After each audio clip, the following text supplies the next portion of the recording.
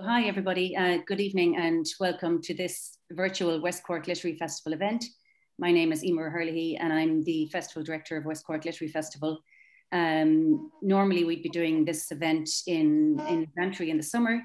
That wasn't unfortunately possible last summer, but we are still holding out hope that we'll all be in Bantry this year from the 9th to the 16th of July. In the meantime, we're doing a number of online events throughout the season, just, I suppose, to keep in touch with our audiences and our writers and to keep ourselves entertained and occupied as well. So we're really delighted to be here today with Danielle McLaughlin to celebrate the publication date of her novel, The Art of Falling, which is published today for John Murray. And shortly, Danielle is going to be in conversation with Sue Leonard. So I'd like to welcome both Sue and Danielle, but also to welcome you guys, the audience. There are, I think, 67 people here with us tonight. So thank you and welcome to all of you. And I'd just like to give a thank you as well to our funders, the Arts Council of Ireland, Cork City Council, Fáilte Ireland, and the Creative Europe Programme of the European Union, as all of those funders have enabled us to continue bringing these events to you this year. And also just to give a shout out to Bantry Bookshop, our local bookshop. They will have signed copies of Danielle's novel, should anybody like to order directly from Bantry Bookshop. Other than that, we would strongly encourage you to support your own local bookshop, as they're all working away behind the scenes, you know, through websites. They're all at the end of a telephone, so certainly encourage you to shop locally. Just a couple of little housekeeping things. There's a chat button at the bottom, as many of you have seen, if you want to chat to each other. If you do have any questions for Danielle, you'll see a Q&A button, a little Q&A box at the bottom of the screen. If you could put your questions in there, and towards the end of the event, Sue will be taking a few questions from the audience. So she'll take questions from there and we'll put some of them to Danielle. So I'm now going to hand you over to Sue. Sue will be introducing you to Danielle. So I just want to say a few words of introduction to Sue. Sue Leonard is a journalist and ghostwriter. She also reviews books for the Irish Examiner and has a weekly column, Beginner's Pluck, in the Irish Examiner every Saturday, where she features a debut writer each week. She is currently working with actor and theatre producer Ronan Smith on his memoir, If Memory Serves Me Wrong, which will be published by New Island Books in May of this year. So I'd like to raise, well, I'm going to raise a cup of coffee, I'm afraid, to Danielle, and I'm going to hand you over now to Sue and Danielle. And I wish you all a wonderful launch event, and I hope you enjoyed tonight's event, and thank you so much for joining us. Thank you very much, Emer. I rather wish I was with you in, can you see me? I'm not quite sure if I'm on the screen or not. Thank you very much to Emer for that lovely introduction. I'm very jealous of her being in Paros while I'm sitting in County Wicklow. I don't think Danielle needs very much introduction, really. Anne Enright, reviewing Dinosaurs and Other Planets, said, "This is not a debut in the usual sense, a promise of greater things to come. This book has arrived." At that stage, Danielle had already won prizes for her short stories. Stinging Fly published that debut, and she was published, I think, New York Times, perhaps even before that came out. There have been so many prizes since then. I think I'd be here all night if I listed them all. But the notable ones were the Wyndham Campbell Prize and the Sunday Times Audible Short Story Award, which actually contained big money, which must be quite wonderful for her, not just a statuette or something. It's naturally increased expectation for the debut novel. The Art of Falling. And would it live up to its promise? I think perhaps there was a bit of nervousness amongst her fans wondering this. When my copy arrived, I was actually busy reading other books to deadline, but I picked it up very idly and read the first page, and I literally could not put it down again. As a reviewer, I'm always looking for the writer's tricks to try and work out how they have done it, how they've put it together. And there are so many elements in this book. There's betrayal and feminism, there's art and the way we talk about it, to how the past catches up with us. And there's a mystery element to it as well, but it is absolutely seamless. I couldn't see the writer behind the scenes, how she was working at all. It's absolutely wonderful. And it's also a quite beautiful book. So Danielle, I'm just in awe of you. So Danielle is now going to give a reading. And after that, I will be putting questions to her. And then, as Emma said, we will be taking your questions from the Q&A bit. Okay, so I hope you enjoy this evening. Thank you, Danielle. Thank you very much, Sue, for all those lovely words. I'm so happy that I have this opportunity this evening to celebrate the launch of The Art of Falling. So my thanks to Emer and to West Cork Literary Festival for that. Before I do a short reading, I also want to say thanks to my editors and publishers for getting The Art of Falling out into the world, especially to Becky Walsh of John Murray and to Elaine Egan of Hachette Ireland. And my thanks as always to my brilliant agent, Lucy Luck, and to all my writer friends, with a special shout out to my writers group. So thanks everyone. I'm going to read just a couple of pages. It's a section where Nessa, my main character, is she goes out for a walk with her husband, Philip, because this is something that the marriage counsellor has suggested that they do.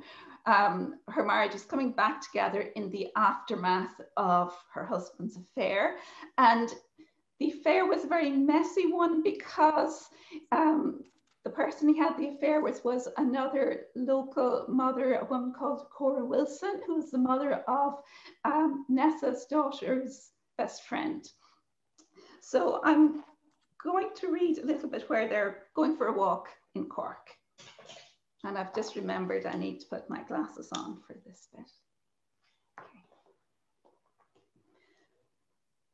The counsellor had suggested that they take walks, not separately, but together. And that evening, they put Bailey on his lead and headed down Sundayswell Road. They paused on the pedestrian bridge on North Mall, where evening was settling on the water, bobbing ducks dipping and splashing. Bailey squatted to relieve himself beside the rusty railings, and she plucked a bag from the bone-shaped dispenser attached to his lead. "Allow me," Philip said, taking the bag from her. "Who says romance is dead?" she said, as he stooped to clean up after the dog. He laughed, and they crossed the bridge, walked upriver to the Lee Maltings. Bailey, as he always liked to do, snuffled at the quay walls and its flowers blooming in their crevices. They looped down Liberty Street and onto Patrick Street. Philip stopped outside the Modern clothing store. "Didn't you have a yellow jumper like that?" he said, pointing to the mannequin in the window. Nessa looked. The jumper wasn't remotely like the one she used to own, apart from the fact that it had sleeves and a hole for the head and was yellow. She felt the familiar dread rising all the same. "I always liked that jumper on you," he said. "How come you never wear it anymore?" Nessa tugged at Bailey's lead. "Come along, Bailey," she said. The day she'd found out about Cora Wilson and Philip, she was wearing a yellow Ted Baker jumper with pink trim at the cuffs and a pair of black trousers. She'd bundled the jumper in a ball the next day and put it in the bin. She'd known she'd never wear it again, although in fact she missed that jumper. The black trousers went in the bin too, but at least they'd been from Penny's. She'd never replaced the jumper, not even with a cheaper model. But after she threw it out, every time she opened the wardrobe door and saw the empty hanger, she was reminded of Cora Wilson. She threw the hanger in the bin too. But then the empty space reminded her of Cora. And when she pushed other things along the rail to fill it, every item that swung into that space seemed to take up a chant, Cora, Cora, Cora, until she knew she had to move them back to where they'd come from, or they would all be tainted by Cora Wilson and she'd have nothing left.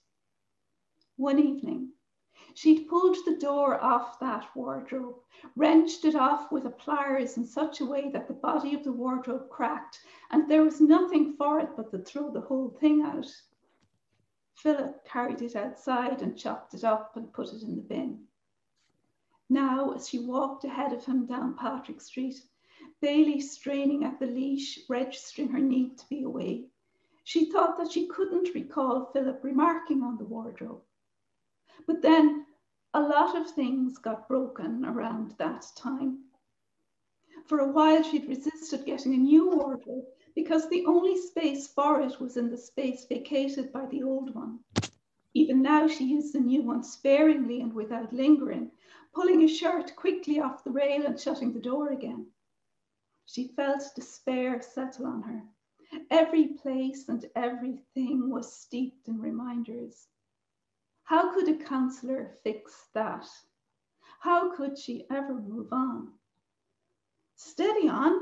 Philip had caught up with him. I didn't know it was a race. It's Bailey, Nessa said. I think he's had enough. So I'm just going to leave Nessa and Philip and Bailey there. Thank you for listening. It was absolutely lovely. The opening of this book is just so brilliant. As a mother of 4 kids, you know, being summoned into school has to be the worst thing that can happen to you. And I suppose your worst fear is probably that your child is being bullied. But to be called in, to be told that your child is actually bullying somebody else, I can't imagine. But then this sickener punch thing are the problems at home. And of course, you think that's just a passing comment, but very quickly you realize that the teacher clearly knows, because everybody knows, that her husband is having an affair with the former best friend's mother. I mean, it just punches you in the chest. But what really interested me is that it's well documented that when you started off this as a short story, it was about the chalk sculptor, which of course is a huge element of the book. So what I was wondering was how in the system of writing this book, I know it's been quite a long process, how did you get from the chalk sculptor to messy marriages? Okay. Well, the chalk sculpture started out back in 2012. So that was at a writing workshop at Waterford Writers Weekend. And I did a workshop with fantastic Nuala O'Connor. Oh, she's great. Yeah, it was a brilliant workshop. And as part of it, she gave us writing prompts.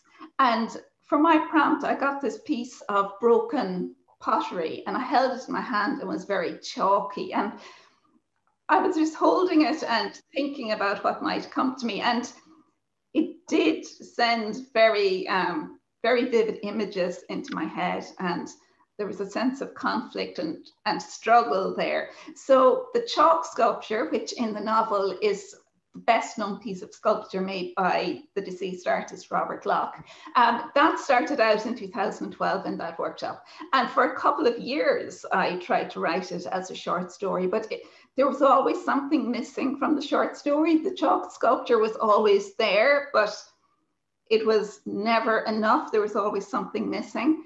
And I was in Kilreely Writers Retreat in 2014, which is a fabulous place. I've been there, yeah. Yeah, I love it. It's so remote and it's so isolated, and you go into your own little restored famine cottage and it's just you writing away in this cottage right by the edge of the cliffs.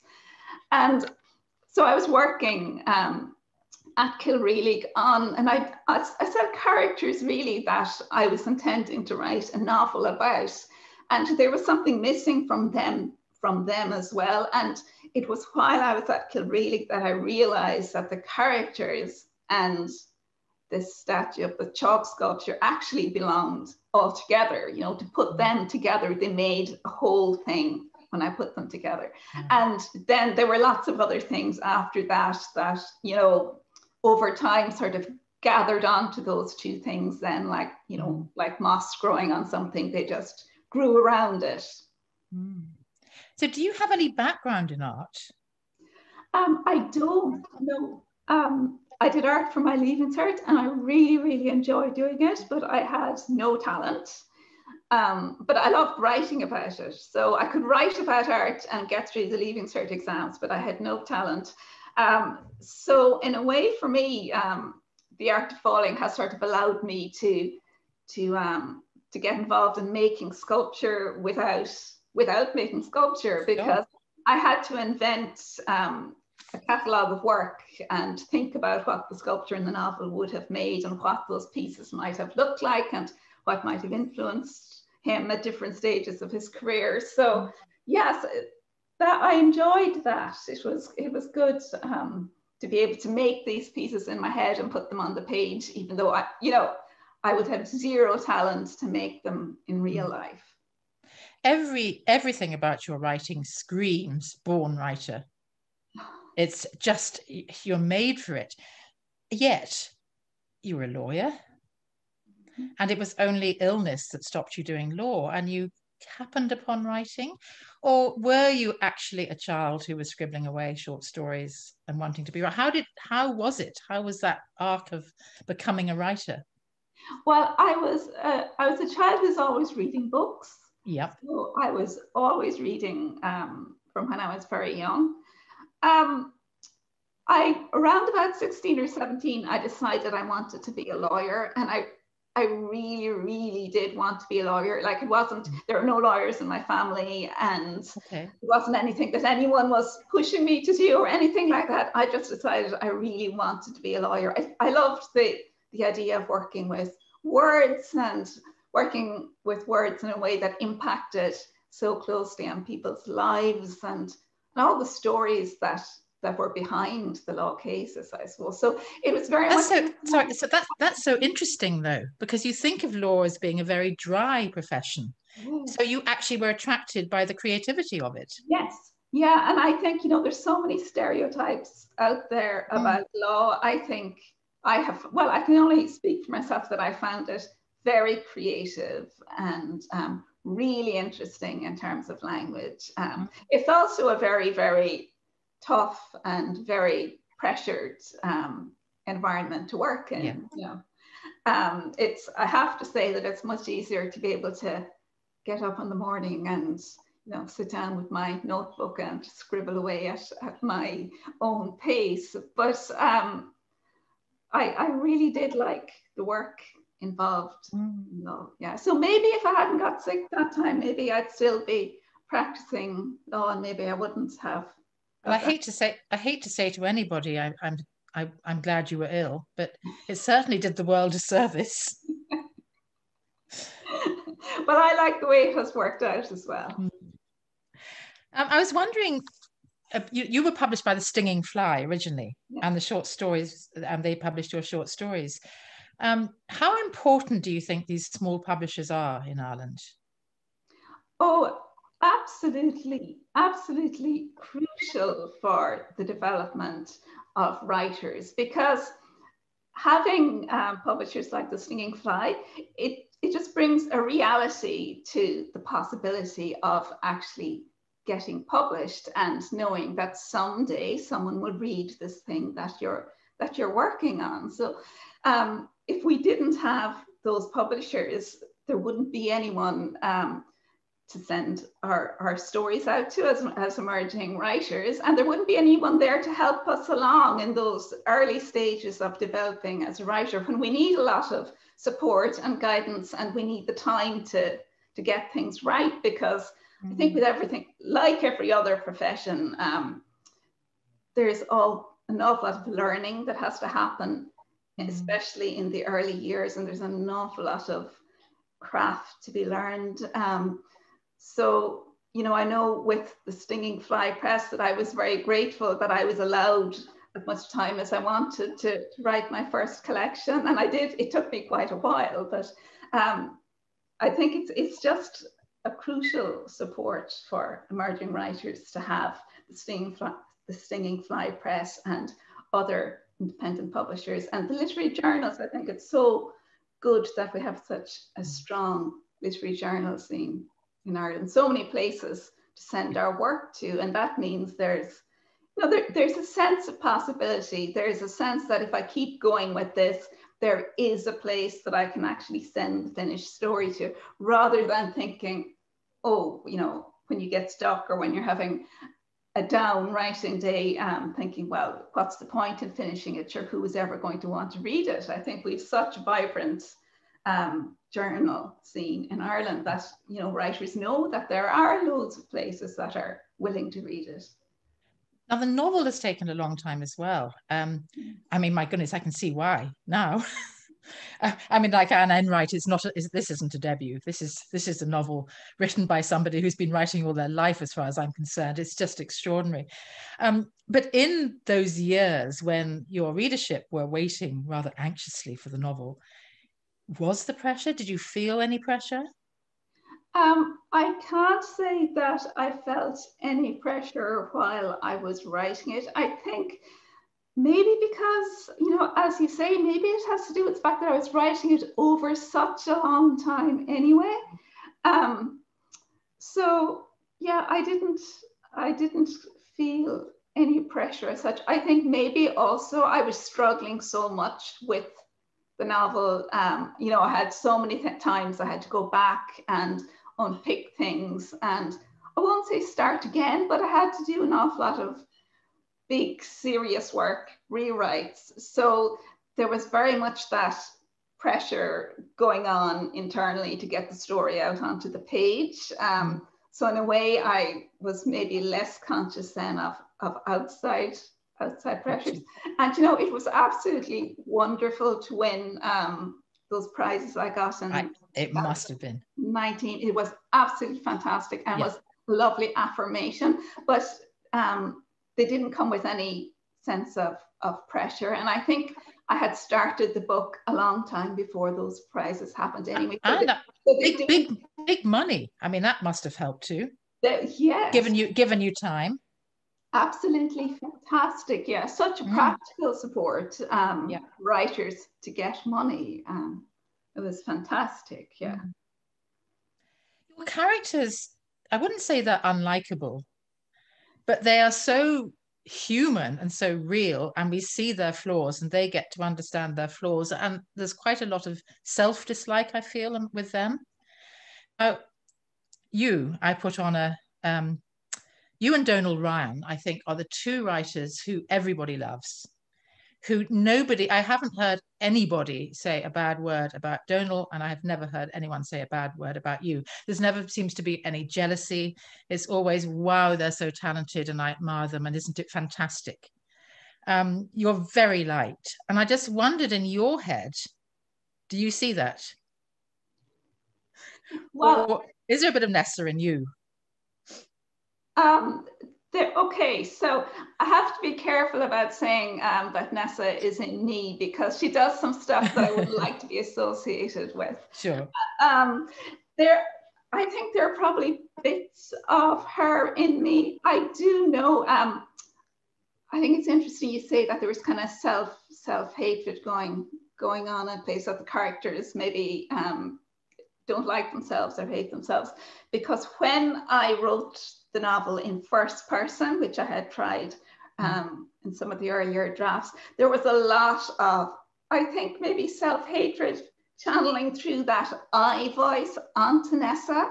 So I became a bit kinder to Nessa, I think, when I pulled back a little bit from what was perhaps self-hatred, me projecting bits of self-hatred onto Nessa, and moving it to third person, I think did help with that. It is an extraordinary journey that we take, without giving any spoilers, but you start off, she is the victim, very much. And then, of course, the work doesn't go, which we can come on to the chalk sculpture, but work isn't great either. And gradually, as we learn more about her, we have less sympathy, should we say. The way that you structure that, and I've already said, I can't see how it was structured at all. It's so seamless. But the way that you drop that in gradually, and we gradually learn things, that must be difficult to do. Well, I think there were a number of things that helped with that layering or that weave of the different parts of it. And one of them was just the time, I think, that I was involved in writing it, because time helped. I was with the characters so long, so I'd spent so much time with them over the years, that time in itself helped with that kind of weave and things coming together, but also input from other people. So my agent, Lucy Locke, read this book so many times and gave me great feedback on it. My editors read the book. So I got a lot of input from other people as well. And that helped with every rewrite. And there were quite a lot of rewrites. Yeah, the timing is wonderful. And you even have a sort of thriller element at the end. Oh, I'm glad you think so. I'm glad you think so. Yeah. So now let's get to the whole artist thing, and the you know, that Nessa, when this woman appears at her talk she's given and says, but hang on, I own that thing.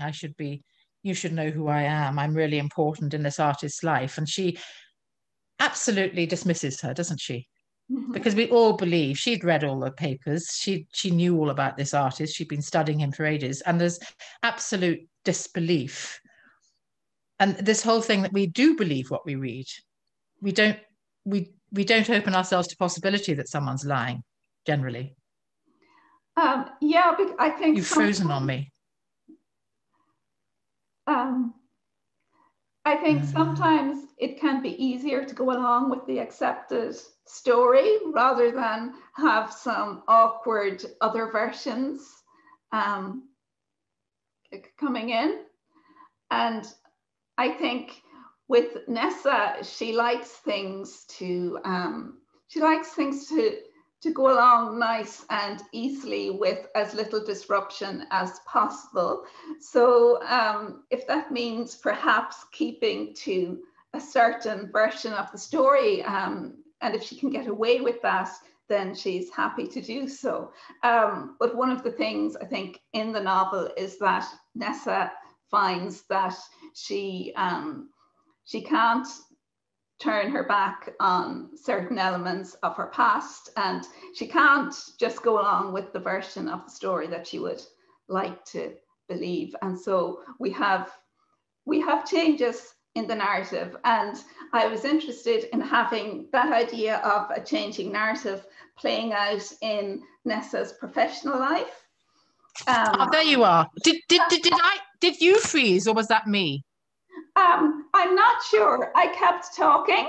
I don't know whether people could hear me or not. Maybe the audience. How do I, hang on, view? I'm just going to speak for 1 second. It was just you, Sue. Danielle was absolutely fine. We could all still hear her. Oh gosh, I'm really sorry about that. No, that's cool. I'm going away. This big. There. Okay. So what have I missed? You'd answered the question? Well, I did. Well, I hope I did. I was saying how I think Nessa is someone where it suits her to stick to a particular version of a story if she can get away with it. Okay. And she doesn't like the story being changed if it's going to make her life awkward. But one of the things in the novel is that actually she has to face things, and things do get awkward, and she doesn't get away with maybe accepting the easiest version of things. And there is, it always interests me, why do we believe some people and not others? And I remember when I was like maybe in my late teens reading Wide Sargasso Sea by Jean Rhys, and that book had such an effect on me because of the way it was the first book that really brought home to me how existing narratives can be challenged, and the idea that it was the narrative of this like famous book that was being challenged by Wide Sargasso Sea. I thought that was amazing. So yeah, I think the idea of maybe challenging narratives is something that crops up in the novel, and it's there in Nessa's personal life as well as in the work she's doing in her professional life. Yeah, there's a lovely comment when Amy was at a lecture that he was giving, 107. Do you remember this comment? And she makes a comment. Here we are. it's not the use I make of it, it's the use it makes of me talking about art. And later in life, Nessa hears him using that very sentence that Amy, the student, said to him in a lecture 20 years before. This thing of stealing somebody's words, and that's a bit of an issue in this book as well, isn't it? Yeah, it is, I think. And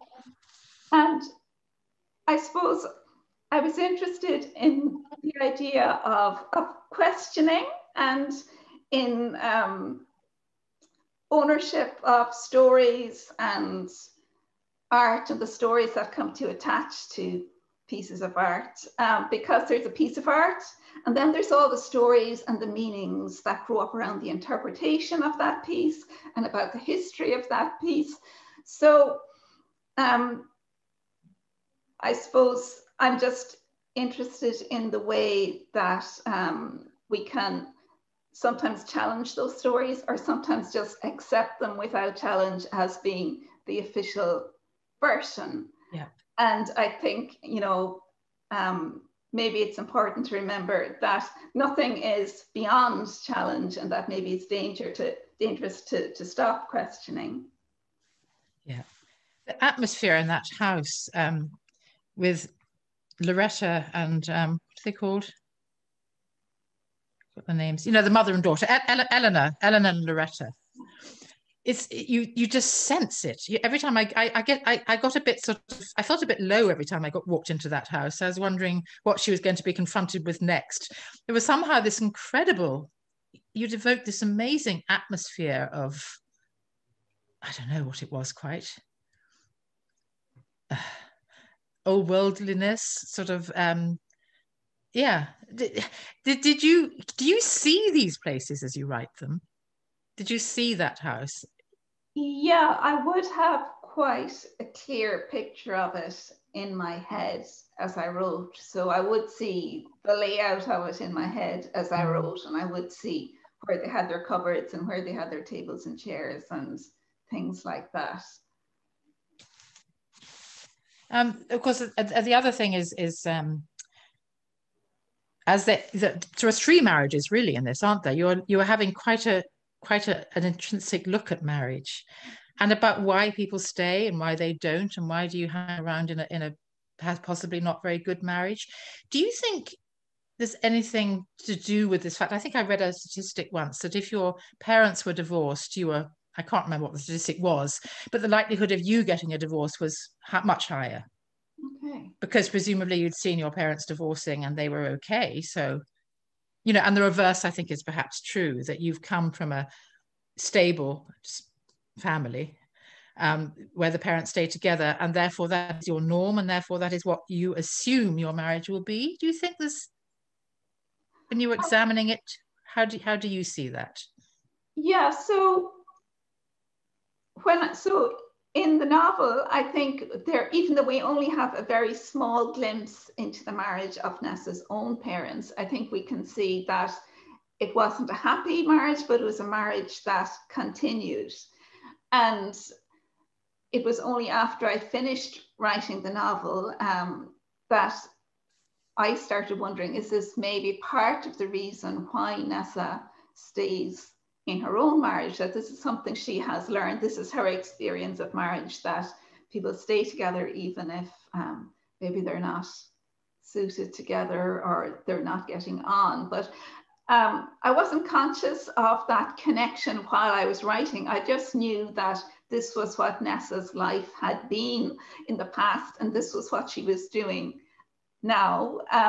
So it was kind of after that I was doing a bit of I suppose psychoanalysis myself of Nessa, of figuring out what might have influenced the decisions that she makes. She's also a survivor, I think, in that you know, she'll do what it takes for her to survive and get through a situation and keep going. So sometimes I think she's quite a pragmatic approach as well to problem solving. You're quite strong as well on the feminism and how in marriage, I mean, it's very subtly said, really, but she's the one who seems to be doing most of the donkey work. He's the one who, when he says, I have a job here, jump, she has to jump. Even now, when we've come on so far in Ireland, I think, do you think that is still the truth? That is still the way it works? I think, so I'm thinking about it now as someone who's now in my 50s, and I kind of wrote that book through my 40s. So the Ireland that I had in my head, that was the Ireland that I had come up through. So that was very definitely part of the picture, I think, in the Ireland of, say, the late 20th century. Is it still the way now? I don't know. I would hope that it isn't to the same extent, but it is still for some people, and there is definitely still lots of work to be done, you know, in feminism. So it's not like everything is fixed. I think it was the way in Nessa's marriage. And there is the whole question of why does she put up with certain things? And that's that, you know, universal and eternal question. Why do people who are intelligent, strong people, why do they put up with certain things in relationships? What leads them to make those choices and decisions? Of course, another element is the mother-daughter relationship, which is going through that slightly tense phase where this delightful 15-year-old is now being a little bit problematic, and will she settle down or will she go a little bit wilder? Do you have teenagers? I have 3 teenagers. Right. So I eavesdrop on their conversations, but they're not the teenagers in this book. I feel sorry for Jennifer and Nessa's daughter in this book, because I think she's in the position of, you know, suffering from the poor choices made by her parents. Absolutely. And she has a lot of things now that are impacting on her day-to-day life. She has a lot of things to sort out. Her life has been made a lot harder, and none of it was her fault. It wasn't her doing. And of course, there is a slightly complex aspect to that mother-daughter relationship that Jennifer seems to blame her mother for what her father had. And of course, the past impinging in the form of Luke, who was the best friend's son. And he comes into the story and has a good stir as well. You're in a writers group. Is that important to you? Oh, yeah, massively. So we've been writing together now since 2011. Yep.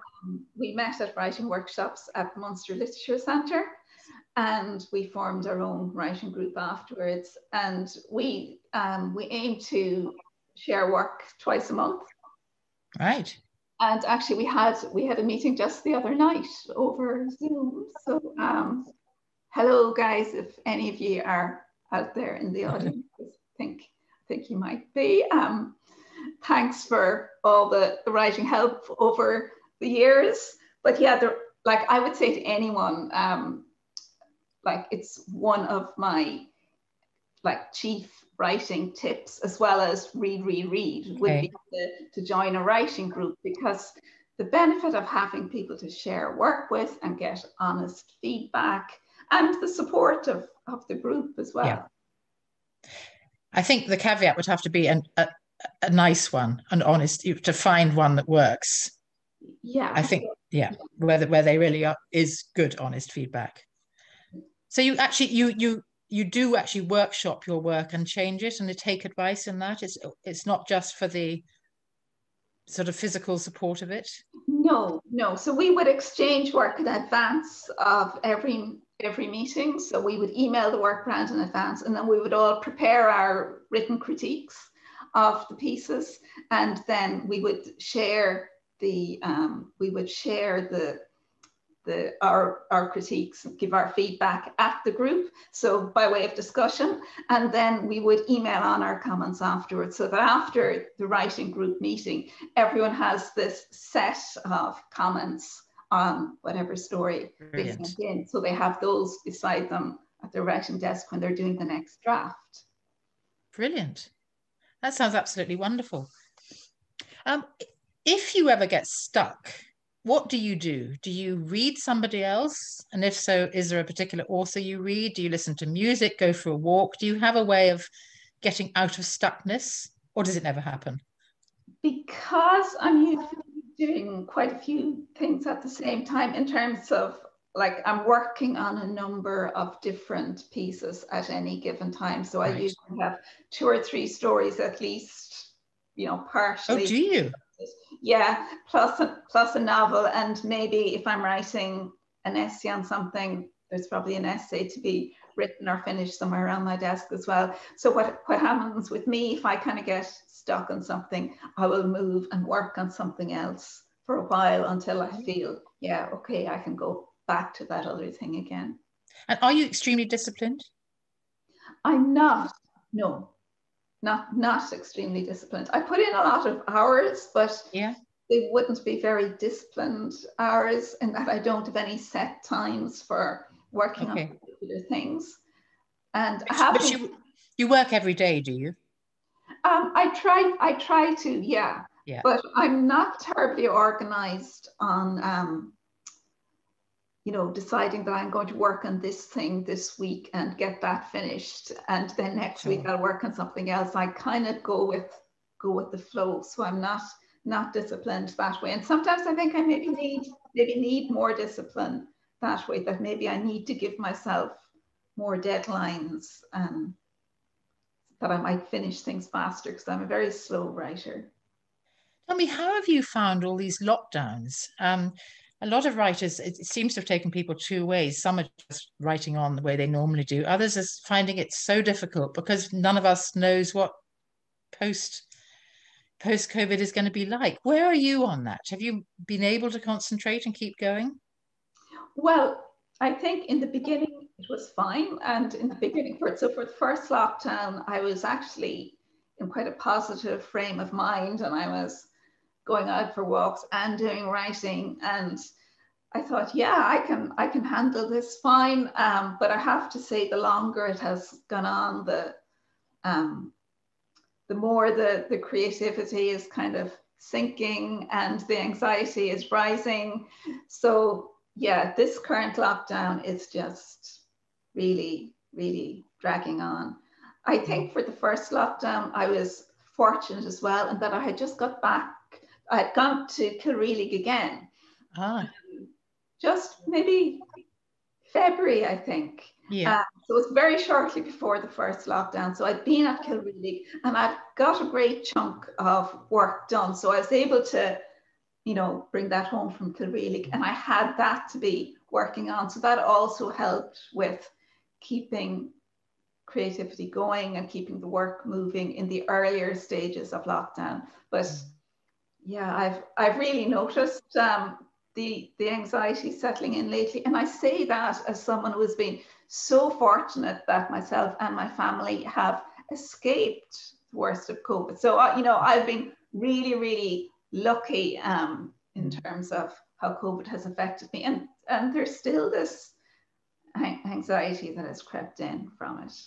Sure. Well, I think it's been a difficult month, hasn't it? Yes.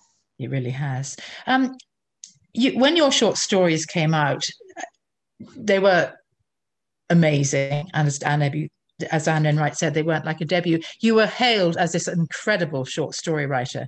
You're now being hailed as an incredible novelist. Will you go back to short stories again? Or will you stick to novels now? What do you think the future holds? So I stayed with short stories all the way through doing the novel, and I've actually written a second novel since The Art of Falling. So I think it's going to be writing them side by side into the future, how I see it now, because I loved the short stories and I kept writing them while I was writing the novel. But I also really like writing novels now, and I wrote another one since. So yeah, so I plan to keep writing. That's very good news. When can we expect to see the second novel? I haven't shown it to anyone yet, except my writing group have started only in the last couple of meetings to see some of the early chapters of it that are in a slightly more polished state than the later stages of it, which are still very, very messy. So it's going to be a while in the making yet. Do you ever think what would have happened and how your life would be now had you not got sick? Yeah, it does cross my mind sometimes. I suppose there's always this, this question of, are we doing what we're supposed to be doing with our lives? And you can't have any doubts, surely. Well, I'm very happy writing. I can say that I'm very, very happy writing, because I also liked law, and because the language of law and the things that law could do interested me so much. And there are things that law can do that writing can't, So occasionally I do miss it sometimes, but we'll see, possibly there may come a time when I could go back and do a little bit of law again without giving up the writing. So I just see. It's so nice to talk to a writer who says, yes, I love writing, I'm happy, rather than saying, oh, it's such hard work, it really is a job, and it's, it's not easy. It's absolute light. I just have one more question before I open it up to the audience. Do you keep a diary? No. They're dangerous things. Yes, anyone who's read the book will know why I asked that question. They are indeed dangerous things. Let's have a look now. Q&A. Hang on. There we are.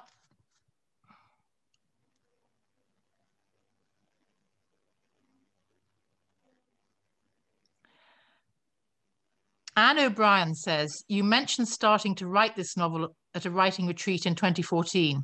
Have you been writing it since then? So I have been writing it since then, but not only writing it. And I would have times when I would have maybe like taken a break between drafts and worked on something else and then gone back to it.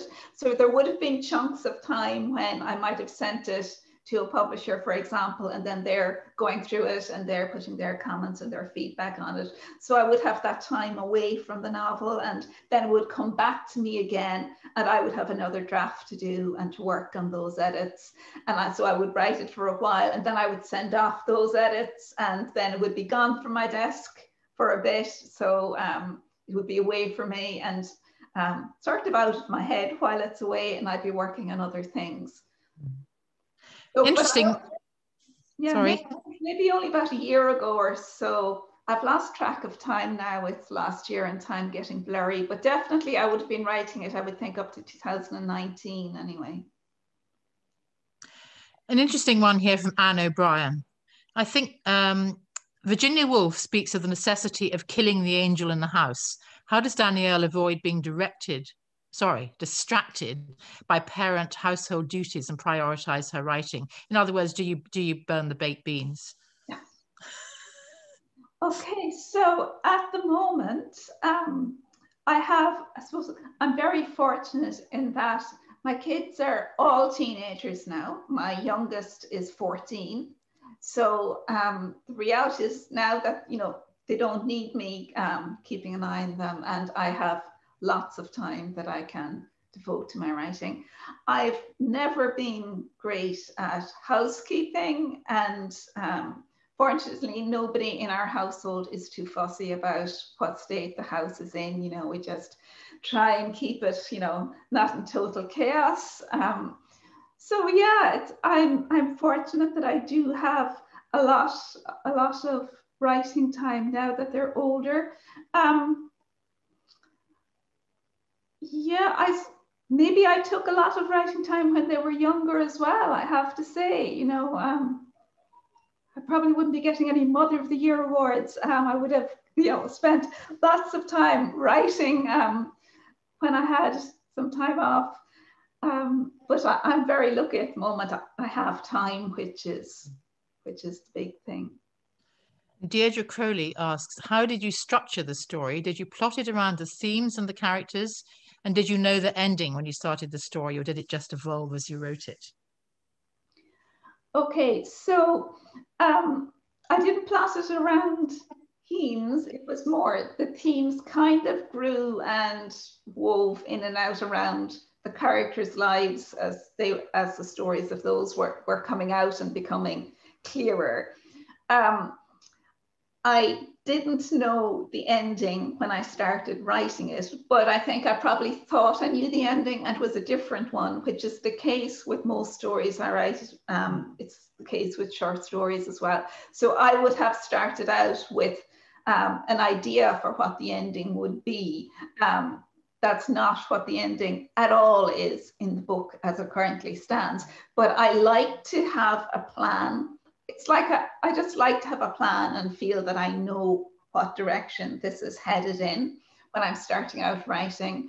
But it tends to change an awful lot. And that was one of the things that was the same I found between, with writing short stories and writing the novel. There were lots of differences, but for me, that was one thing that was the same. I would plot, I would think I had a scaffold and a plot, and it would have changed so much by the time I got to the final. Do you use whiteboards or walls or any devices like that to plan? I know some writers have, like I think Catherine McMahon cuts her whole novel up and does a jigsaw with it. Do you have any sort of practical things that you do like that? Well, for the new novel, my second novel, I have some practical things for that. I think maybe I learned from taking so long to write the first one that I could use some help and that there were things that might be useful. So for the second novel, I have what I think of as a mood board. But if I'm going through a magazine and I see an armchair and I think, oh, that is exactly the kind of armchair that this character would have in her house, I might snip it out and pin it to the mood board. Or if there's a dog that I see in a magazine and it's just like the dog that I envisage my character having in the novel, I'll chop the dog out and I'll pin the dog to my mood board. I'll pin bits of sky and fields and things like that that will give me a feel for the picture, I suppose, that I'm putting together for the novel. So I'm doing that for the second novel, and I definitely like that. It's fun anyway, whether it's going to end up being a practical help or not, only time will tell, but it's fun to do that. And for the second novel, I've also started using Scrivener. I don't know if you use Scrivener. I've heard of Scrivener. I've never used it. Yeah, I've heard of it. Is it good? I'm finding it very useful. Yeah. Maybe I will try it. Lovely Catherine Cohen. Hi, Catherine. Is it too soon for Danielle to tell us a mini hint of what novel 2 is like? I haven't even started talking about novel 2 because I'm like superstitious that it'll all just vanish. But I can say that it's very different to the first one. It's also set in Ireland, but inland. And it's more rural novel than The Art of Falling is between Cork City and West Cork. And the next novel is very much a rural location. This is actually quite an interesting one from Rosalind Lewis, because I know that the title did change. She says, congratulations, Danielle. How did you finally decide on the title, The Art of Falling, or was it always apparent? Would love to hear how authors get their titles, because there were 3 titles, weren't there, for this one? Yeah, that's right. And for years, it was the chalk sculpture. So that was what I used to save it on my computer as, and that's what I thought of it as.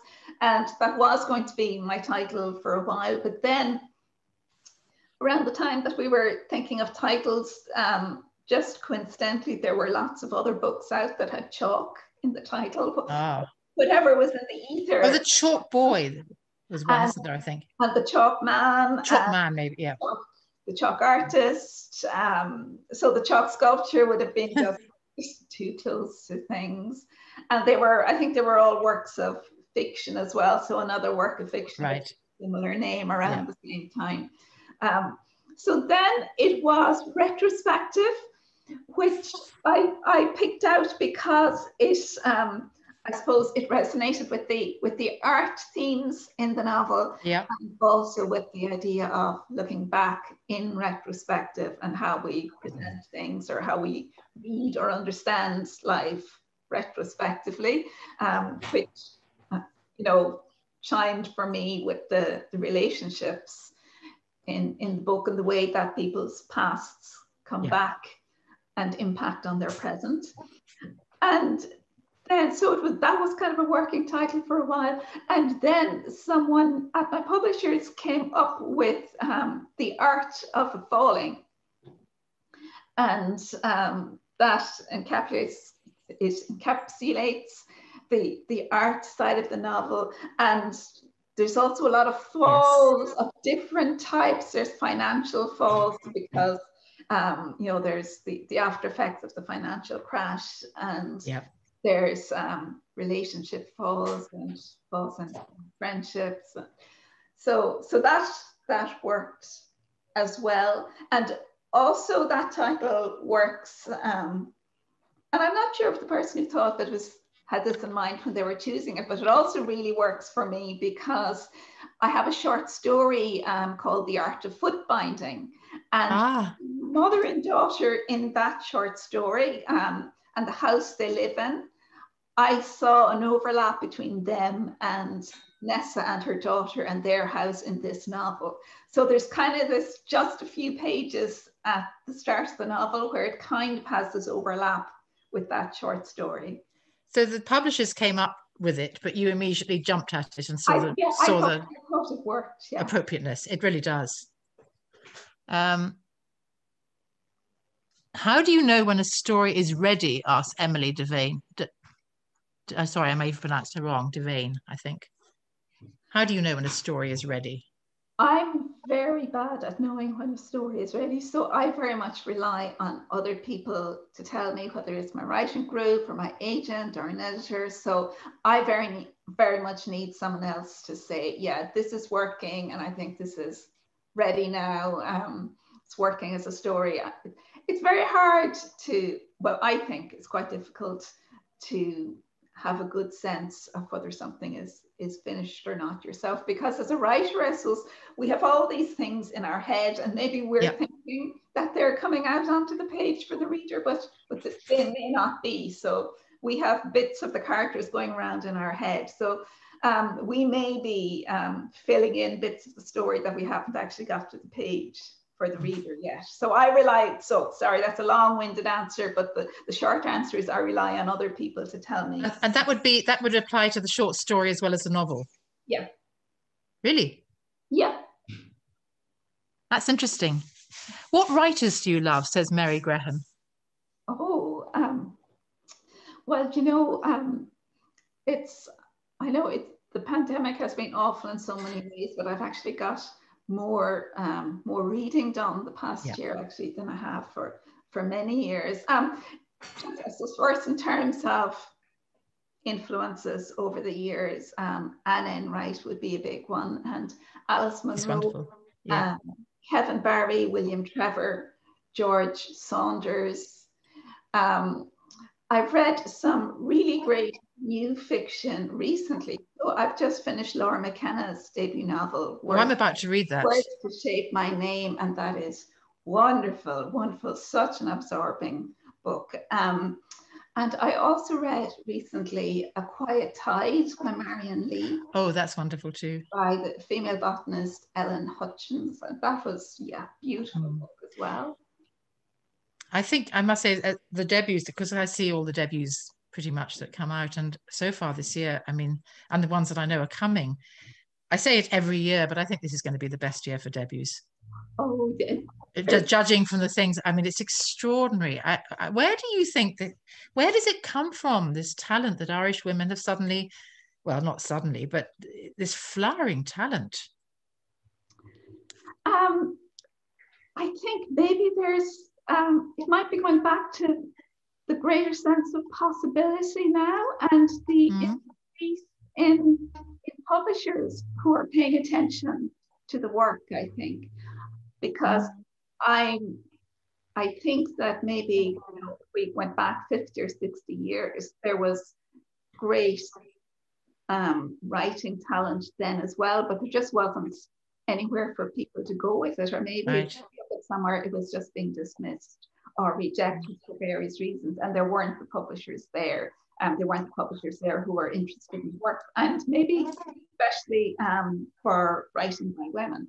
And I think that has changed now. So I think the literary journals and the increase in the publishers has made a big difference. And I think there's, you know, creative writing is taught now, and I don't recall that being there before when I was younger, you know, so I think that's more. You didn't take a course, did you, ever?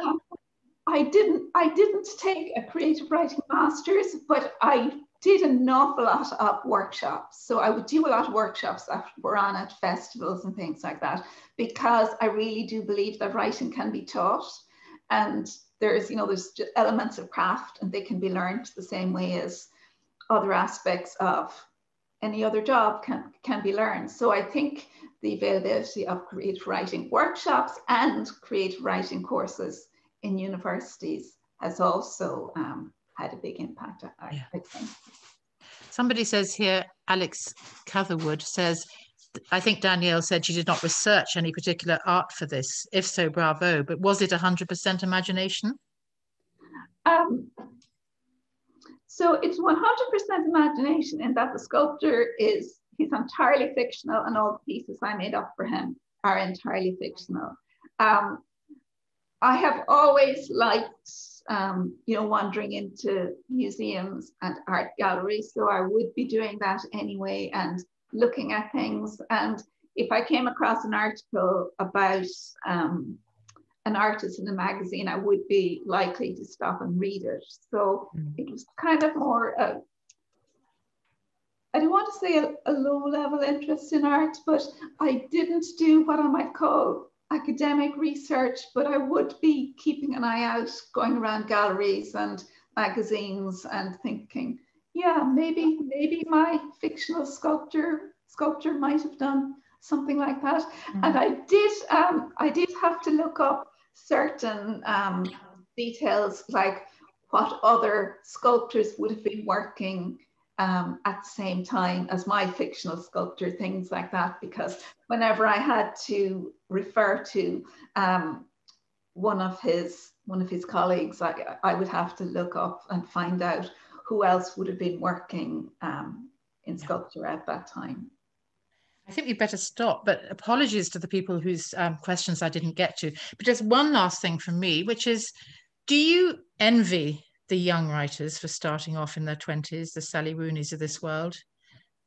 Do you think your writing would have been different or better, or do you think its strength comes from starting later? How do you feel about that? Well, maybe this is a personality thing, and also I think because there's no right or wrong time to start to become a writer, that for some people it will be when they're young, and for some people it will be middle-aged, and for some people it will be when they're older. I'm glad that I came to writing older. I'm not sure I would have survived coming to writing younger. I think in many ways the art sector can be a tougher one to survive in than law, maybe, in some ways. So I'm kind of glad it happened now, and I wouldn't exchange any of my previous career at all. I've no wish that I had found writing when I was 18 or 19, for example. I'm very glad that I had that other life first. Would you advise your children, if they wanted to write, to do something else first? I'm very careful about not pushing them towards writing, because I'm conscious that it might be me just pushing something that I like on them. and actually they do write really good things. And sometimes I will see a competition for teenagers and I will point it out to them, but I have to remind myself that I can't be pushing them to enter or to write something for it if they don't want to. Yeah, I suppose if they really wanted to write when they were young, I would just say to them, yeah, go ahead and do it if you can, and find some way to do it. Or the other way of looking at that is, I would say to someone, you know, sometimes I think that if someone asks me if they should be a writer, that I tell them no, because if they thought they had any element of choice in it, if they were, you know, still asking, if they thought there was something else they could do and be happy, well, maybe they'd be as well off going and doing that other thing. Absolutely. But if they think there's nothing else that they could do and be happy other than write, well, then they're going to go be a writer anyway. And that's a very good place to end. Thank you so much. And for anybody who hasn't read it yet, you are in for an absolute treat. Carve out time for yourself. Pour yourself a glass of wine, curl up and enjoy. It's just the most magical book. Thank you so much. I wish we could have a load of applause now. And thank you to Sue and Danielle. That was absolutely marvellous. And I suppose we'd just like to officially declare The Art of Falling launched. That was a marvellous event. I encourage you all to go out and buy the book, read it. You're going to love it. So Sue and Danielle, thank you to you both.